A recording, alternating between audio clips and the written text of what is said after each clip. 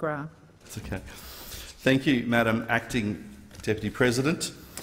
I wish tonight to talk about the Australian flag. On the 3rd of September, 114 years ago, a bit of cloth, a blue flag, our flag, 11 metres long and 5.5 metres wide, was raised for the first time from the main dome of the Royal Exhibition Building in Melbourne, then the home of our Commonwealth Parliament. Whether on the battlefield or the sporting ground or diplomatic posts or schools or homes, just like mine on the Sunshine Coast, right across this country, the Australian flag, that blue flag of stars and crosses, has come to symbolise our young federation and the values for which we stand. And the origins of our flag are rather unique.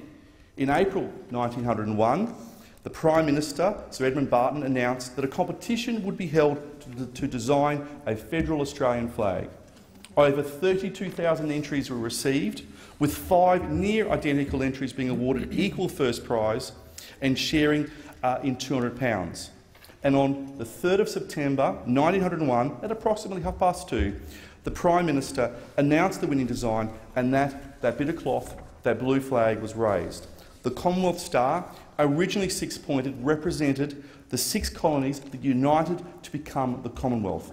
The 7th point was added in December 1908 to represent all of the federal territories, which then, combined with the states, constituted the nation. The 5-star Southern Cross represents our place in the world, an ancient and constant presence in our night sky. And the Union Jack, comprising the crosses of St George, St Andrew and St Patrick, served to represent the principles and ideals inherited from the United Kingdom on which our nation was founded: parliamentary democracy, the rule of law, freedom of speech and the liberty of the individual. And this flag, our flag, was flown for the first time at Olympic Games in St Louis in 1904, where there was only one Australian competing. In 1908, all military establishments were ordered to fly the flag.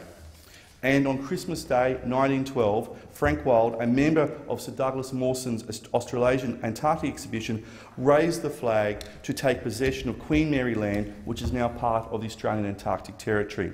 In the theatre of war, in the Middle East and Europe, the Pacific, the jungles of Papua and Vietnam, East Timor, Afghanistan and in the Middle East region, and many other places, the Australian flag has been flown as a beacon of the freedoms and liberties for which countless brave Australian men and women have fought.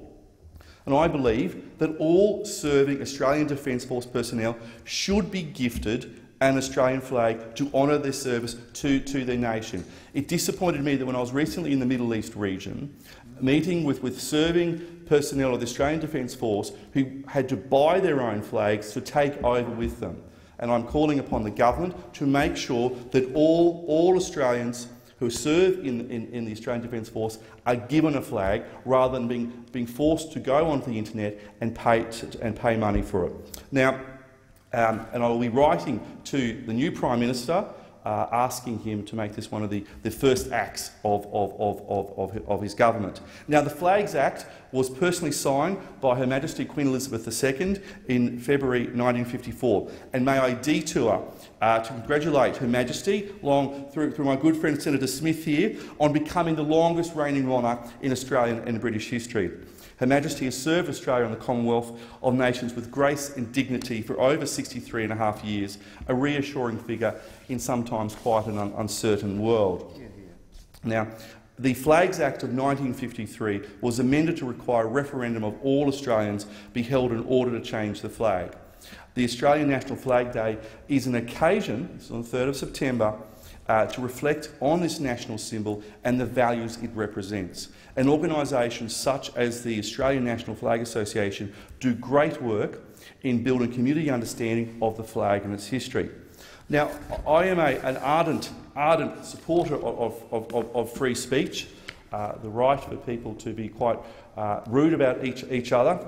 However, I do find it reprehensible when hooligans and troublemakers who have no respect for Australian values or the sacrifices of those who have fought for those values burn, damage and desecrate our flag.